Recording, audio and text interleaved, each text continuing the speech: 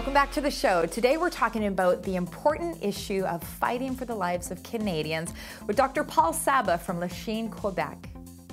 I think everybody should have the opportunity to live. And many of our healthcare policies that are being promoted really go against that model of healthcare.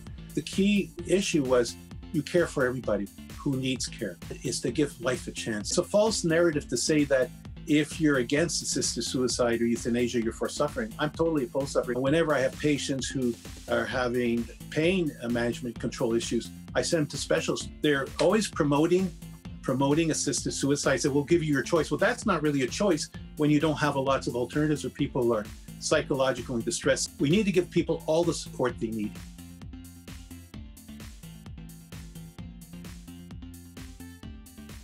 The fight for the lives of Canadians. Obviously, this topic has been front and center in the news for over a year as it relates to COVID-19. And yet within the medical community itself, there are varying perspectives on how resources should be allocated and whose care should be prioritized. These types of wrestles come into play when I.C.U. beds are in short supply, when doctors and nurses are in short supply, when public funding is dwindling, and of course, when it comes to the controversial issue of the expansion of medical assistance in dying to the mentally and physically vulnerable. Who lives and who dies? Who do we fight for and who do medical professionals consider not fighting for? For many, it's shocking that these conversations are even happening in Canada today, but they are. My guest, Dr. Paul Saba, has been weighing into this conversation for years. He's a successful practicing physician from Quebec, and he's also the co-founder and co-president of the Coalition for Physicians for Social Justice. He's the author of Made to Live, a book that chronicles his own family's personal journey on the topic. I'm grateful to have him with us today for this deeply personal but deeply important conversation regarding the care of Canadians. So without further delay, let's get to it.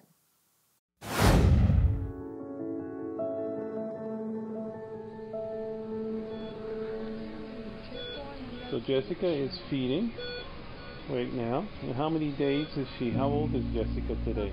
The title really came out of the inspiration of my daughter. And the story of my daughter started back in 2009. Before she was born, at 20 weeks on the ultrasound, the medical team took us aside and said, you know, we're sorry to say this, but your future baby has a severe problem, a severe congenital malformation. And we said, well, what do you mean by that? They said, well, she doesn't have a viable heart and she probably has Down syndrome.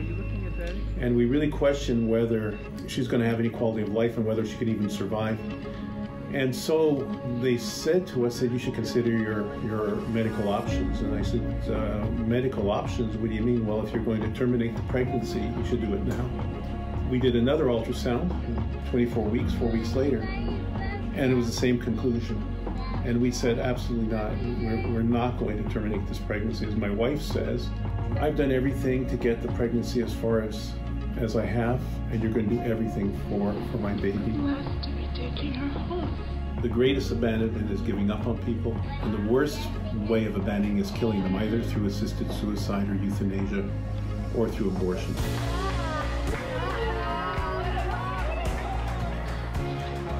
So that's what the story is how every human life is valuable, whether you're preborn, after birth, or even at the end of a long life.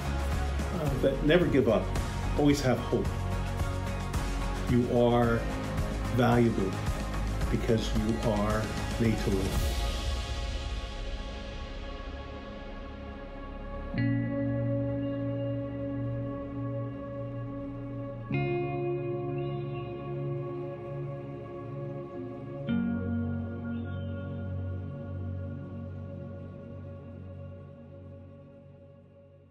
Well, Dr. Saba, thank you so much for joining me today. What an important conversation, talking about life and death. And you've been at this for a little while, both from the physician standpoint of fighting for lives, but also from the cultural commentary standpoint. For our viewers right now, give us a little bit of an introduction about your medical background and why you're so passionate about this conversation today. Well, I was born and raised in Lachine, Quebec, Canada, which is now part of Montreal. And really the interest in medicine has been a lifelong passion. I started off as a Boy Scout doing first aid, and that really motivated me to go on and continue my studies in medicine, which I did at McGill University in Montreal. Went on to the USA, into the Boston area, where I did my specialization in internal medicine. And my journey has been quite varied. After spending close to 10 years in Massachusetts, I decided to go off and do some work in Haiti and Bangladesh. And I really enjoyed that so much that I took on a project in the Ivory Coast with Cause Canada in terms of doing community health work and really training the community on good health practices. And also we even expanded into small businesses. They call it micro enterprise. So it really was a very comprehensive work, and I really enjoyed that. But came at later on in the 90s back to Montreal, my home base, and I've been here ever since, and very involved in not only my medical practice, but in many medical causes, social causes, and I've really, of course, the major reason I've stayed here in Montreal is because I married my wife, who's not of Lebanese, Italian background, so the children always joke that they're hybrids. And I've continued on fighting for healthcare and healthcare causes. Amazing. And in a moment, I want to edge into something that's pretty controversial right now, and that's some of the procedures and policies that are being advocated for in Quebec. But before we get to that conversation, Dr. Saba, I'd love to talk a little bit about your philosophy in medicine. You talk a lot about the value of life, about fighting for people to live. Unpack that a little bit for us before we edge into what's happening here in Quebec. I think everybody should have the opportunity to live. And many of our healthcare policies that are being promoted really go against that model of healthcare. We go back to the Hippocratic Oath close to 2,500 years ago, which basically said, do no harm. And, don't prematurely end people's life. And that goes all the way back to Hippocrates.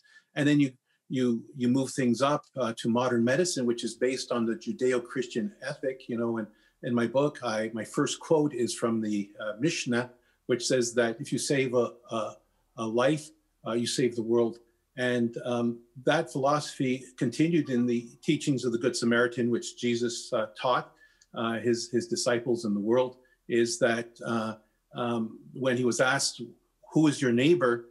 And Jesus told a lawyer, he gave the story of the Good Samaritan. And the Samaritan was a person who on the road found somebody left half dead, bound up his wounds with olive oil and wine, because that's all they had, took him to the inn on his donkey and told the innkeeper, he says, please take care of him, and here's some money, and whatever more you need to do, I'll pay you when I come back. We never know what the outcome of this person who was left half dead on the road, whether he survived or whether he never made it. But the key issue was you care for everybody who needs care. And right now, what we're having in Quebec and also in Ontario, I saw the directives, the similar directives stating that if the intensive cares get overrun, and they're saying 150 to 200% capacity, that only certain people should be treated. And so this is totally unacceptable. And in fact, they've even have special similar like directives for children who are not survivable. And I reference in my articles that I've written that my daughter would not be a survivor today in this type of world that they're talking about, because she was born with a severe cardiac malformation. And the story goes, as I told you in my book, that we were told not to even bring her to term, which we both, my wife and myself, opposed. And we said, whatever God brings us, we will continue. He'll give us the means to carry on, and we have. And she's amazing. And of course, the title of the book, Made to Live, comes from a drawing that she did, our daughter Jessica. Wow, powerful, powerful. I want to encourage people to check that book out, to chase you down on Amazon or anywhere that you can pick that up, and make sure that you read that book. And in that book, Dr. Saba, you not only talk about your experience with Jessica, your own daughter, but you also in your book talk about some other stories that highlight this conversation as well. What are some of those other stories featured in the book? Well, of course, I talk about my father-in-law who had a severe form of cancer and was, after being operated on, there was one complication after the other, was 21 days on the ventilator. This was back in 2010. And today he's alive and well. He's Italian background. So he teaches my kids how to do Italian gardening, which I'm not very good at. I try. He's much better than me at that, and how to make pizza. So, I mean, he's a very active person, helps his son in the garage business. And then one more story that I think is very profound is a patient a little over a year ago came to my office and had a spot on his lung after we did a chest X-ray. I thought it was just a bronchitis or pneumonia. And I said, we have to investigate this. And right away he put his hand up. He said, "Doctor, stop. I know where you come from, but I don't necessarily agree with you." You know, he says, when my time comes, my time comes. Because with the assisted suicide euthanasia law, you don't have to do investigations, and a person can opt to be euthanized or life ended, even without doing studies. But we were able, I was able with his daughter to convince him to go through the investigations, and it looked from bad to worse that it probably was cancer. But finally, after several attempts at biopsies, we found he had a Hodgkin's lymphoma, which has been treated and looks successfully. We can't, of course, know. You have to wait 5 years, but there's no evidence of disease. And he's a 50-year-old engineer, and he thanks me, and he listens to whenever I do webinars, and he's just like a strong advocate for life now. Wow. So, and he doesn't come from any type of religious background, just a very secular background. So, you know, the purpose of the book is give life a chance. Where there's life, there's hope. And doesn't mean we have to force people to do treatments. I've never advocated forcing treatments or forcing a person to go on a ventilator. If a person says, "I want to come off a ventilator, I've had enough," you know, we ease them off. But it's to give life a chance. And what's happening in Quebec and in Ontario with all these restrictions to I.C.U. access is totally unacceptable. It's kind of a mindset that only certain lives are worthy of life, and everyone else, it's a real lottery. And I want to dive deep into that here in just a moment, in particular what's happening in Quebec and Ontario. But before I do, you know, my observation is that there seems to be two sort of ideological tracks in medicine that are regularly put forth. One is this deeply driven agenda to alleviate suffering, right? Where we want to alleviate suffering, and our goal is to alleviate suffering. And then the other is to fight for life. And those aren't necessarily mutually exclusive. I think we can fight for life and alleviate suffering at the same time. But, you know, do you have any commentary on that, on these two different philosophies of medicine, and how those two can rub up against each other at times? Yeah, well, they are complementary. They go together. So it's a false narrative to say that if you're against assisted suicide or euthanasia, you're for suffering. I'm totally opposed to suffering. And I whenever I have patients who are having, you know, pain management control issues, I send them to specialists. The problem is there's a lack of them, but I do the best. I use the resources I have. I use pharmacists. There's palliative care physicians I can consult. And palliative care is not just for somebody at the end of life. Many of my patients who have chronic diseases who are going to go and live for years, I will consult a palliative care specialist. The problem is the government hasn't invested adequately in that. You know, they're always promoting assisted suicide. Say, we'll give you your choice. Well, that's not really a choice when you don't have lots of alternatives, or people are psychologically distressed and they don't have access to psychologists. Now they're increasing of that, of course, because of COVID, and I've written a number of articles on that too, topic. We need to give people all the support they need, including palliative care. And that doesn't mean palliative care just when you're dying, but palliative care when you have chronic issues. You know, the Supreme Court Justice decision was based on a woman with a chronic back problem, arthritis. People aren't aware of it. This person wasn't dying. And And that's what's sad. The courts have not addressed that issue. They say, well, it doesn't matter that there aren't adequate health care in place. And I say it does matter. Just because the court says it doesn't matter doesn't mean it doesn't matter. It matters because human life is valuable and we have to give people everything they need. Powerful.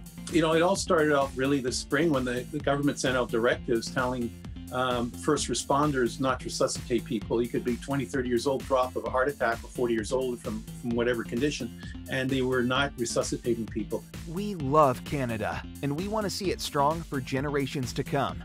That's why we do this show. We can't do it alone. We need your help. Unlike commercial TV, this program is 100% donor funded.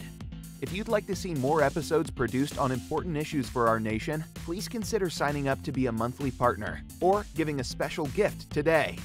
Every gift makes a real difference, and all gifts are tax deductible. Together, we can build a better Canada for the future. Visit fayteen.tv or call 1-866-844-0844 to donate today. So for those that might not be following what's happening in Quebec on this whole issue in Ontario, could you just completely unpack here what exactly the policy is that the CMA and others are putting forth in Quebec as it relates to COVID-19 management in I.C.U?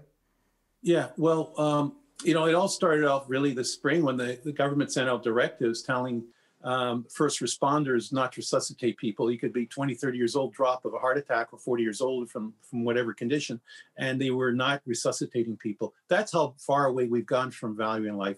Was it because they were concerned about people catching COVID? Maybe, but you know, with modern resuscitation techniques, you don't do mouth-to-mouth resuscitation anymore. So it made no sense with personal protective equipment for having that. That was brought out, and I wrote about it. It was stopped. This policy was stopped.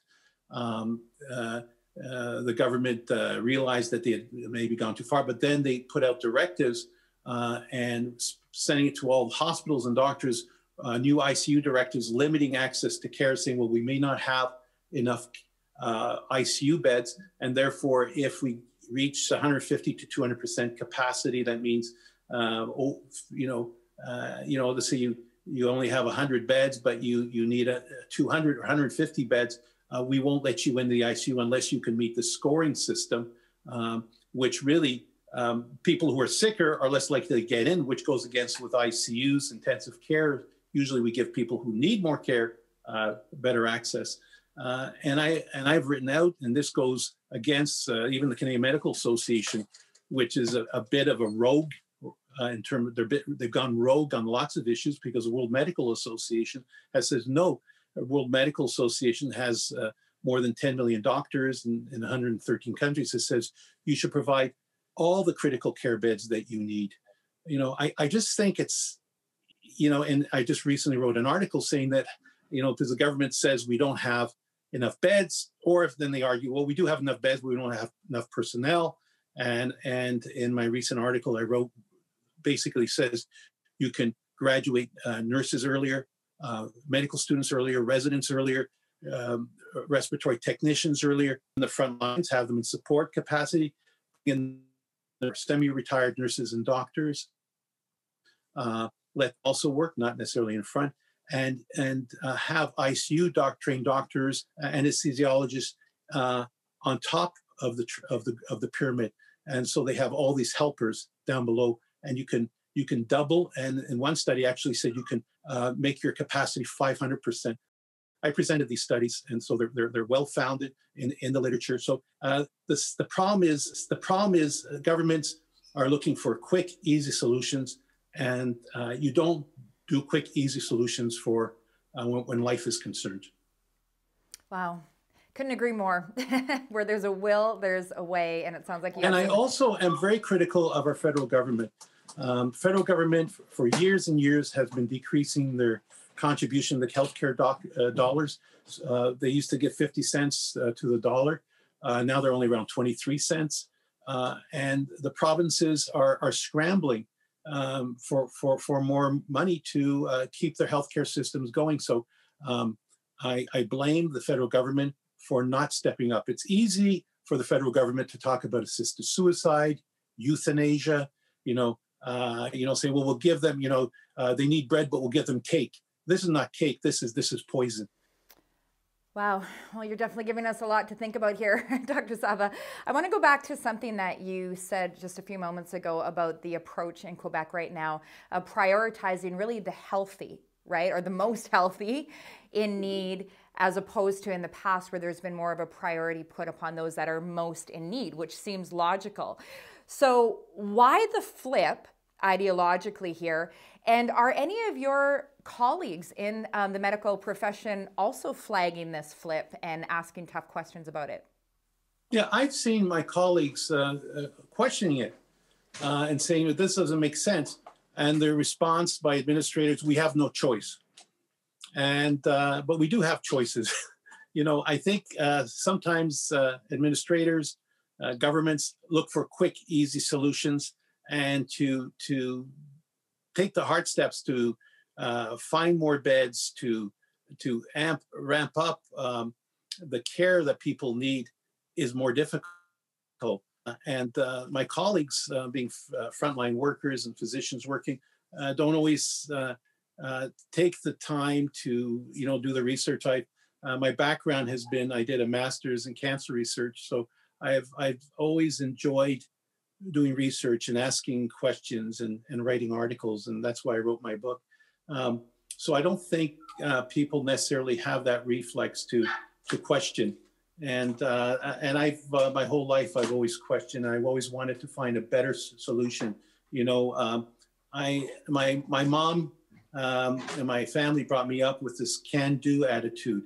We look at we've been able to get men on the moon. We've been able to find all types of cures for diverse diseases. We've even been able to come up with a vaccine for COVID in less than a year. We can do things if we want to do it, and we just have to put our mind to it. And that includes government officials. Absolutely. Now, one thing I love about our viewers, Dr. Saba, is that they are also can-do people. They hear a show like this, an interview like this, and I know many of them are automatically saying, what can we do to be a part of being a positive contributor to this narrative? So what can people do? Obviously, if they're in Quebec, they can be emailing the Premier, they're members of the the National Assembly, the legislative assemblies in different provinces. Anything else people can be doing? I would encourage them not just to write to them, but to call them.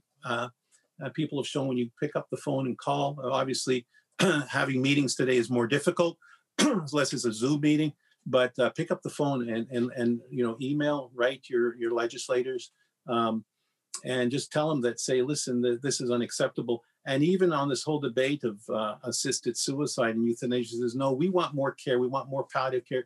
We don't want people who have disabilities to be opened up, to be encouraged to end their lives. The C7 bill is going to be expanding assisted suicide and euthanasia to people with disabilities. This was based on the government opening up that way here in Quebec for two people that went to court to drop that restriction if you had disabilities and that you didn't have a terminal illness. And the government doesn't have to. It's too dangerous. In fact, the government could use the notwithstanding clause. And that's why we have governments and why we have legislators. It's not the courts that decide on laws. They can make suggestions, they can make recommendations, but finally, it's up to the legislature. And the Canadian government is going down the wrong road. This is unacceptable. This will do more harm than good. Innocent people will lose their lives. People who've given up because of disabilities or they're having trouble to get support they need. This is where the government should be providing more support, more care. And now they're even talking about expanding to people with depressed illnesses, people who have mental illness and are depressed, and they're making this sound like this is the best thing that could be done. This is wrong. This is not medicine. And they're even talking about expanding it to children. And I think our the public need to know that they'll have very little say. This has already happened where families have tried to intervene and stop their loved ones who are depressed, who thought they had an illness, even who ending their lives prematurely. So this is why I think the viewers need to stand up. If they need more information, they can obviously go to our website, madeToLive.com, but also get the book and have the tools to speak to their legislators, speak to family, to speak to their communities. And it's important that everybody stands up because we do make a difference. Powerful. Powerful. Well, these are heavy conversations. These are intense times of deliberation, but I'm just so grateful for you, Dr. Saba, because you bring hope, right? It's people like you who are speaking out, bringing another perspective, showing compassion. I love your focus on alleviating suffering, but also fighting for life and giving people every option that they can possibly have to live and to live a beautiful life. And so thank you for what you do. Now, people can find you. You said Made to Live is the website there. You've also got the Coalition of Physicians for Social Justice. If people want to find out about that organization, where can they go? Well, they could go to coalitionmd.org, coalitionmd.org, but the most recent articles and stories I have is on the madetolive.com. And I think that's really important. Coalition talks about the various activities I have fought for, saving our community hospital at St. Joseph's and Lachine, fighting for free medications for those who could not afford to pay for them, and encouraging physical fitness in the youth. All those activities are still very timely and important. But right now, I think the key is to support life. And that's why I encourage you to go to madetolive.com. Amazing. Well, thank you so much, Dr. Saba, for your time today. Any final words for our viewers? No, just don't give up. There's always hope. We never know what's around the corner. And that's why it's important that we just don't give up. Well, thank you for those words, and thank you for what you do. Thank you for joining me today for this very eye-opening and very important conversation with Dr. Paul Saba regarding caring for Canada's most vulnerable. I really appreciate that you tune in every single week. And if you're still watching the show at this point, it's because you genuinely care about Canada, about these important conversations. And I believe that you, like myself and our team here, want to be a part of building a better Canada for the future. And so I can't end this program without giving a personal, heartfelt shout out to all of our viewers, but also all of our monthly donors and our regular donors. Those of you that watch this on a regular basis know that we are a listener-supported program. We can only do this show because of the generous contributions of our monthly partners and regular donors. And we're also grateful to be able to say that all gifts are tax receivable. So we want to invite you to join our partnership team. It's super easy. All you need to do is give us a quick call at 1-866-844-0844, and myself or my husband or one of our team members would be happy to chat with you and set you up, answer any question that you have, and pray for you as well. You can also do it online at fateen.tv, where you can donate, or you can see this show and other programs on other important topics as well. You can watch them there. You can share them with your friends. And let's continue to band together to build a better Canada for the future. Thanks again for joining me today. I hope to see you next week.